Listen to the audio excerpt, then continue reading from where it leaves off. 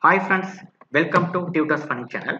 Today I am going to teach about the account balance checking using asp.net MVC using Ajax. So here you can see the program. So run the program, you will be able to see here. This is simple, right? Now here I am going to enter the relevant account holder ID. Relevant balance should be account holder name and balance should be displayed. If I enter the second here, Peter. The relevant balance should be displayed. If this is the I'm going to enter 3, what happens, we will be see arrow. Okay, so how to do the task? Okay, so how to do this program step by step we'll see, right? So first what I'm going to do is, first I'm going to stop this project. I'm going to open the new project. So I'm going to first start with the Visual Studio. I have installed the Visual Studio 2013. You can install the latest version, no problem. So I just go to File, New Project,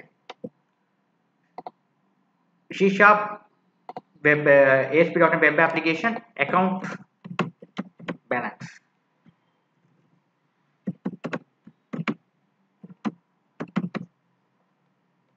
It's OK button. MVC, OK. You have to wait until the project has been created.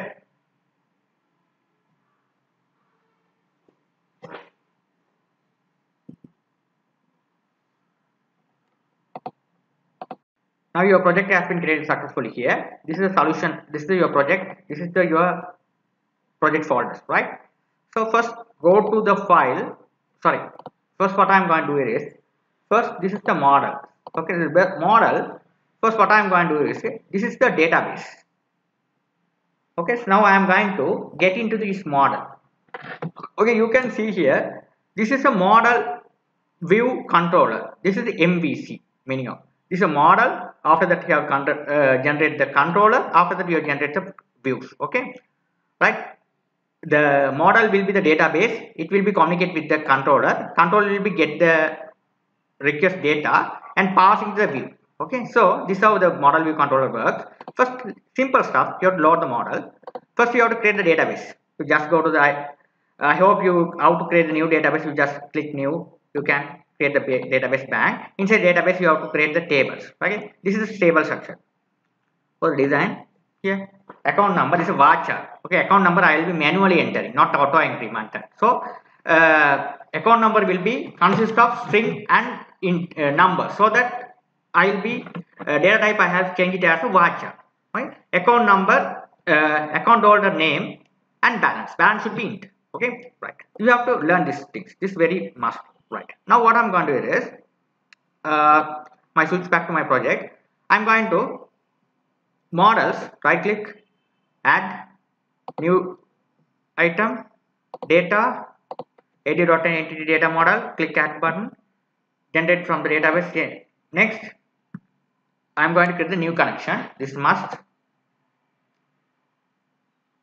server dot mean the local machine dot. Okay, if you have a servers, you will be at the name of the server.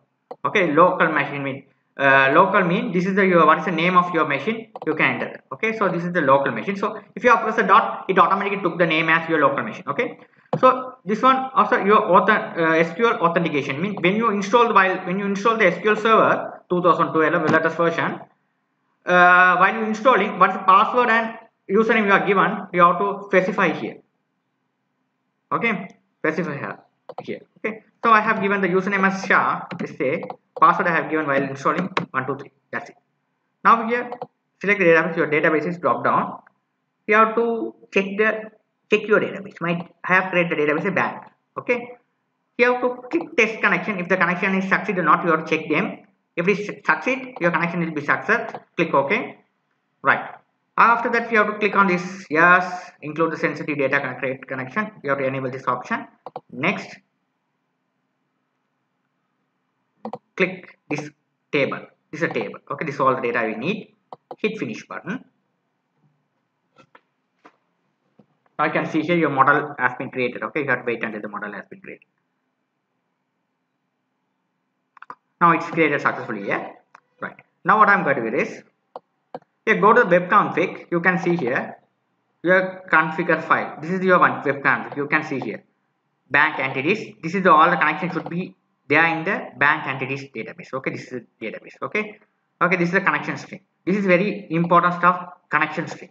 Okay, this is the connection string is inside the file, which is a web.config file. Right now, what I'm going to do here is go to the controller. This is a home controller. Home controller, what does is and call on home control index method mean it goes to the views, it's look at the where's index method. Home control is home control index method means it will be reading the default one, this one. Now if you are running the application, it displays this page. What you are written in this page, it will be written. Okay, first you have to understand the stuff. Okay, now what I'm going to see, you can change the route and everything here. Go to the app start, the route config, you can set anything else. The default one will be the home controller. Okay, you can set whatever controller name over here. This is home controller index section method. You can set any controller here. Okay, right? Let's do the same. We will do it as home controller the same thing. Okay, no problem. Right? So after that, what I did here is, if you are not installed the Bootstrap all the plugins, you have to install it. Go to here, manage it, this one package. You have to install it.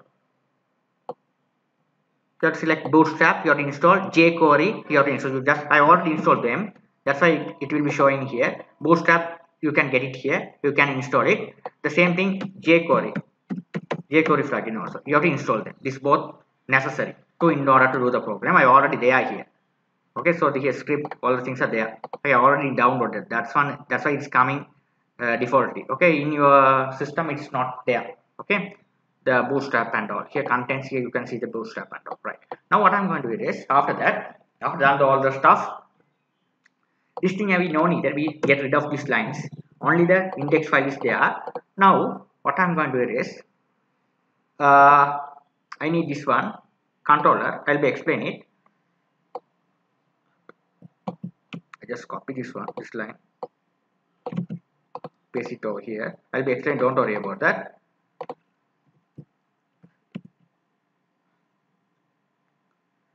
Don't worry. If I run it, it is take too much of time to complete the project. That's why I have run it here like this.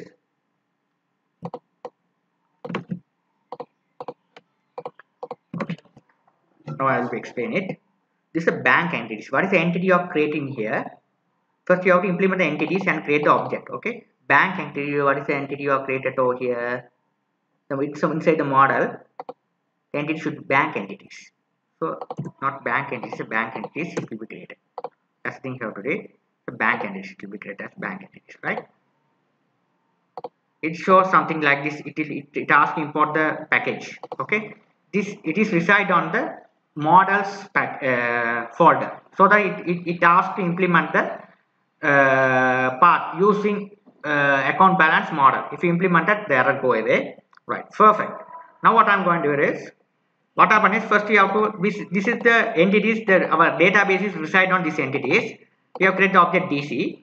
Here HTTP post, it will be posting. So I have created the public JSON result get ID variable string. I have passed one argument. Okay, so we'll be discuss about after done the model. Okay, so first after that, what I did here is, I'm going to go to the chart layout. I'm going to change it a little bit as like this. Don't worry about all the source code I will be provided. Don't think about that. It's not difficult. Okay, you take it easy. It's very simple .NET architecture.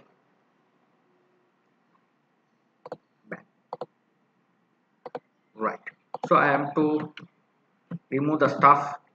Layout shared layout means this is the layout file. This single layout file we have to call this the files.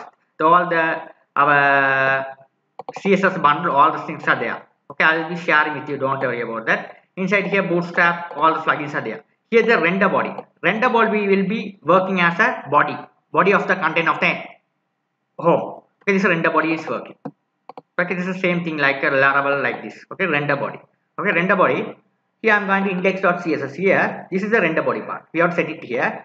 The same thing like this. You have to get it this one. I'll be explaining. Don't worry.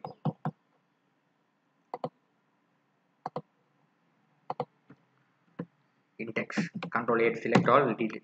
Remove them, control V to paste these lines. Sorry, not this. That's the line. This is copied. Copied. Paste all. Right, perfect. We done it. Okay. Now let's explain the stuff. Okay. First, what I did here is first we have to load the models. After that, we have to make the controller. Okay, controller is this. When the controller is calling, what happens is it goes to the controller will be calling the index action method. It will return view the home controller. Okay, it's home controller view. Okay, so after that, what I did here is inside the home controller, when you visit this page, we have a nice user interface. This is a user interface. It consists of one text box, three text box. It consists of three text box. Okay, so when the first text box will be the account number. When the user enter their account number, they want to display their relevant balance. So balance and account number holder name. Okay, so what happens is we have to write a jQuery. In order to do the things, you have to using jQuery. When you write in jQuery, you have to write this, implement this one. Script render, you have to implement the bundle, and script. Inside the script, you have to write the codes. You have to pass this all the script text. This all the inside this folder. This folder, script folder. If you install I already show how to install them. Right click, manage new package. You just go and search a jQuery. It will be there. The library will be installed. The folder is automatically created. You will be implement these lines. Okay, then only you will be able to access the Ajax and all. Right? Okay, these are things we have to do it. Right. After that, what I did here is I have done the script. You have to start the script. You have to create the function called get product code. Okay, so this get product code, we have to get account. Get account code. You have to write get account code. Right. Get account code. First, this is the name of the text box. ID, the name. Okay. First, you have to empty the key up. Key up means when you type the account number, automatically without clicking the button, the relevant information will be displayed on the next text boxes. Okay, without clicking any event. So we have to, there is the event called key up event. Okay, this is a very must, right? After that, first you have to set the variable account. This is the account number text box we have to equal into this queue, right? After that, we have to create the length. If you are not type anything else, it show the error. Enter the account number. Okay. After that, if you enter the account number on that particular text field, this text box enter the text account number, what happens is we start the Ajax part. This is Ajax part. It's a post request. URL will be, it goes to the home controller. That's the home controller. This is a home controller. Get ID, there will be the action method called get ID. This is a get ID. It goes there. Get ID. This is the query string. We are passing the query string along with the ID. What's the ID? What's the ID you enter on the particular text field? Okay, this ID. It is passing to this ID. Okay, equal to this ID. If you enter A001, it passing to here. It goes to the query string. It goes to query string, and data will be goes to the JSON format. Okay, it's coming from the JSON format. After that, if the ID is you are entered success, it goes to the home controller here. It get the ID here. Okay, this is the control here. I'll be explaining. Home controller get ID method. This ID, what's ID you are typing here? It's getting here. It receiving the ID, and here is copy. I'll create the variable s2 DC mean. This is the database object DC. Inside database we have a tables, accounts table. The accounts table. It's an account table where A, I create the variable A. This is the variable lambda expression. Okay, A dot. We have to check where scores. If the ID is match or not. This ID is coming from where? This is database column ID. The database column. ACCC number. So you have DC. DC means this is object we are equal to A dot account number. So what is the account number you are typing? It will be checking this account number is correct or not. It is checking if there is any account number exists. If the any account number exists in the database table. Okay, what the account number they're receiving here, it will be checking whether the same account number exists in our database table or not. Okay, if it is exist, what happens is it return to the JSON format and passing the data. Okay, this is the method we are using allocate. Okay, that's the thing we have to do. If it is returning to the view here to get the result and passing to the relevant text field, but the text field is passing account number text field and balance text field, let's show the output. That is the thing it will be doing. Okay, this is the thing we have to do. Data.acc, this is the same name of this matching with the name is the entity name. Okay, this name, same name, acc name and balance, the same database name, database name. This is your form. What's the form? You are that record where it should be passing your input fields. Okay, right. Now let's check whether it's working fine or not.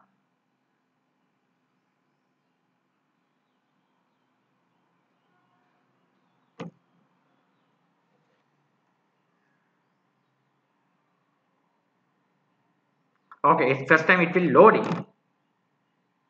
After that, if you are running 2 or 3 times, it will be okay. The first time only it's getting okay loading. Okay, it's working successfully.